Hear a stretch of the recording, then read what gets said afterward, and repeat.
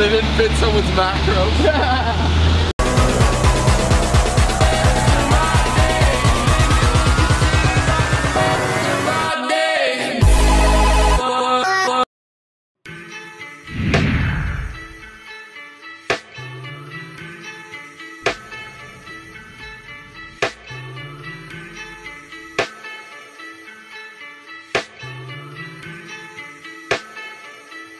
New Jersey did it.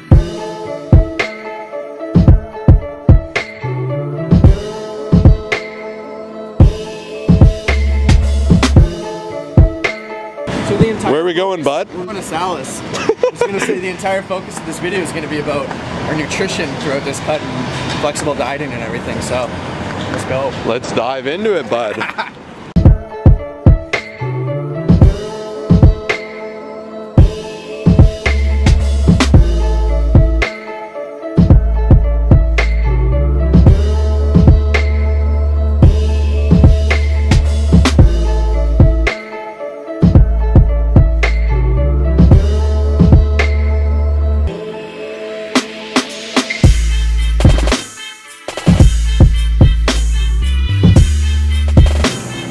So usually, most often, we've been trying to pack in a lot of vegetables. Salus allows us to do that. It's a place in Toronto if you guys want to check it out. So yeah, essentially this is actually pretty dense. We load up with rice, a ton of vegetables, steak, good amount of cheese, so we're getting fats, carbs, proteins, everything. We go through an it fits your macros kind of diet, but we like to try to eat maybe 80 to 90% clean. Sometimes that'll kind of change as things go. Have oatmeal in the morning, and then this is probably majority of my calories. I won't be left with too many macros through the day. That's okay. I love a big lunch. I feel it kind of fills me up, gets me pushed through the day, and then we're probably gonna find some fun foods to have after this. I give it 3. So yeah, before we get stuff, we like to log it so we don't suffer consequence and be like, whoops, we screwed up our macros. That's what it fits your macros is all about. It's like a puzzle, so you need to actually know what you're going to be eating and whether it fits your puzzle of protein, carbs, and fats. So we're going to try to fit as many donuts as possible.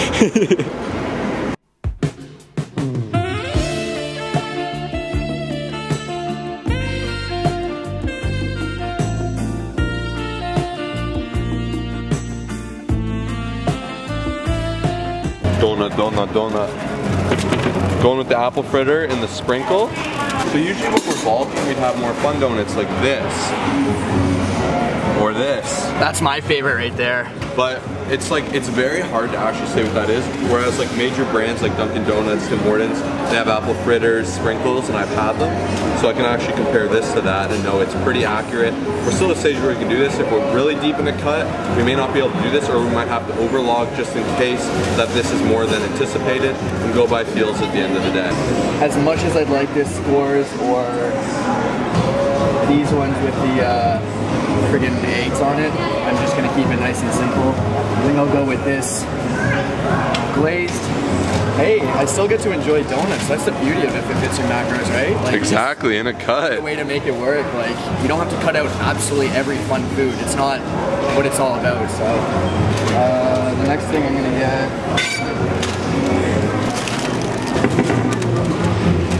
All right, butter. Now we're talking. So good. So the issue we had is we usually get 6 donuts and it's the same price as 4, so we could go ahead and get the 6 and just say whatever, like we'll eat them later, but realistically we'd end up eating them today, ruining our diet. And something even in life that's a good thing to know, like let's say you're buying 2 energy drinks or something like that, and it's 1 for $2, 1 for $5. You don't always need to buy bulk items, buy more than you need for just a saving, because sometimes it's going to give you more than you actually do need, and that can be kind of pointless in itself. Like you should really just purchase the things you need, unless you are actually anticipating using them in the future. But I'd say that that's a lot less likely than you would think, and sometimes getting more can be worse. It's just better at the end of the day, get what you need. It might be a bit more than buying multiple of it, but it's a smarter way to live life. On a side note, right there it says, we love food. 10 out of 10. Best donuts here.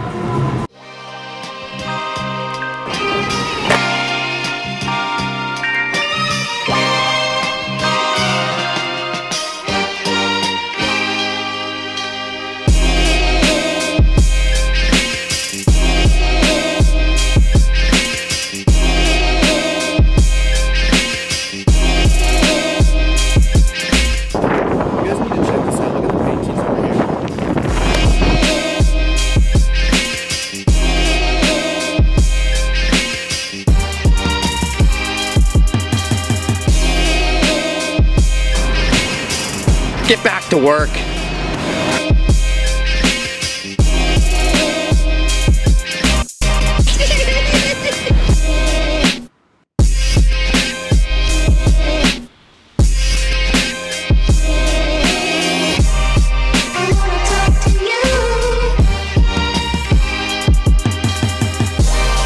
We're back.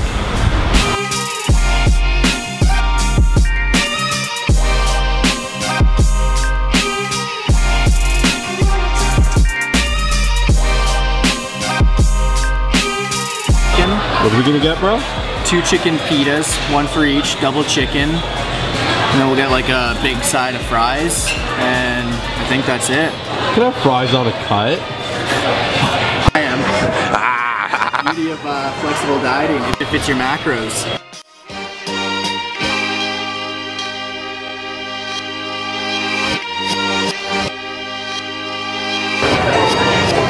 Let's roll.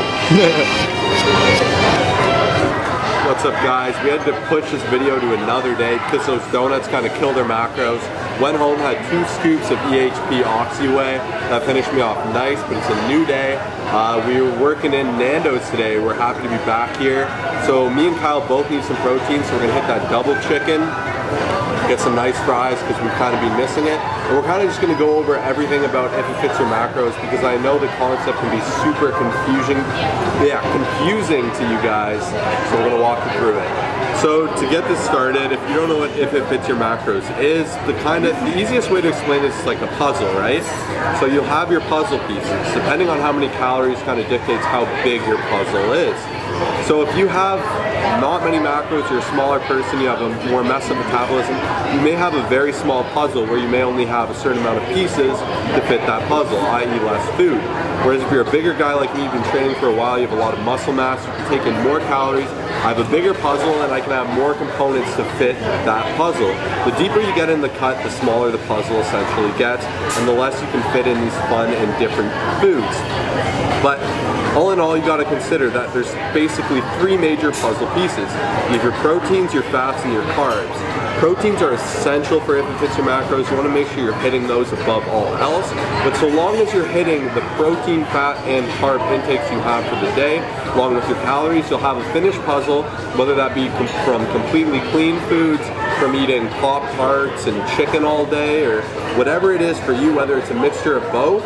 You can live the lifestyle you like, and that's something you can push forward into life. So you don't necessarily have to eat clean every day, whereas now if you're put in a new and different situation, you can eat those foods and still be on track with your dieting goals. And to be completely honest, guys, this is why we love If It Fits Your Macros. Realistically, I know a lot of people, they probably eat 1 high in sugar, 1 carby, 1 bad food, and it throws their day off completely, and they get into a bad mindset and then they go off the deep end. Whereas us, if it fits your macro dieters, you could say, realize that it's perfectly fine to be consuming stuff like donuts and stuff so long as you hit the bigger picture like Josh said. So this is something we highly recommend you guys trying out, and we'll be putting a big focus on micros, and that's the huge thing that you guys need to remember, is that it's not all Pop-Tarts. Some of you guys will see on Instagram and stuff, people just posting fun foods. You gotta realize we do eat broccoli, we do eat rice, and we do have a lot of those more bland kind of foods, but it's more so just about hitting the bigger picture, and also make sure you're really focusing on those micros as well, because I know a lot of people like to miss out on those. To add on to what Kyle said, this is incredible because I'll get a lot of clients coming to me from other coaches where they're in that old school kind of train of thought that if you want to lose weight, you can only have a small amount of carbs, usually through vegetables, and then a protein with each meal. And that's not sustainable whatsoever, and people like that will lose a ton of weight in their first 2 weeks, but then, like Kyle said, off the deep end, I'll find that there's a lot of binging going on. So when I get clients like that coming from that kind of the complex background where they've struggled because they'll lose weight for 2 weeks, they'll binge and gain it all back, and I say, whoa, whoa, whoa, take the foods you like, whether that be cereals, bread, whatever, take the foods you like and make it fit into these numbers I give you. You have complete control of what you're eating, and that's why this coaching style is so sustainable. Because these people, all we're doing is changing their numbers for them, and they're able to still eat those foods. Of course, when you're in a like surplus, or you're bulking, or you're at the early stages of a cut, you have more freedoms. But when you dive deeper, you do kind of have to dive into those cleaner foods, because that helps with food satiety. Food satiety is essentially the satisfaction you feel with your food. Are you feeling full with your food? You guys will probably find that if you eat desserts all day, you're going to feel kind of sick and queasy and not too full overall. Whereas if you have fibrous foods, protein foods, you're going to find that you get a lot of satiety from foods like that and vegetables. So you have to think of the big picture, but if it's your macros, it's really just freedom from the norm that you need to be perfect all the time and you need to eat clean, when that's not sustainable to life. And that's why, like, we really recommend logging and starting to try out if it fits your macros, and do it in a way that's best for you. If you want to try to keep it as clean as possible, feel free to do so. If you just want to start logging and you've been doing horrible your whole life, try to introduce those clean foods, still have those foods you like, and work your way down, and that's how you're going to see results and not binge as a result of it. So hopefully this little talk helped you guys out. If you have any questions regarding macros, training, anything like that, make sure to shoot us an email. We'll put like all of our ways that you can contact us somewhere on the screen here. Shoot us a Facebook message, anything like that. We are very happy to help you guys. We really want to make this shred process, bulk process, whatever you guys are doing, we want to make your life a lot easier, and we want to be there with you guys every step of the way. We have a ton of clients that are doing crazy well. So if you guys want to sign up for macro coaching, anything like that, make sure to head to our website, www.colossusfitness.com. Hopefully you guys are staying on this shred with us. Make sure to join us in the next episode, which is going to be episode 3. See you guys.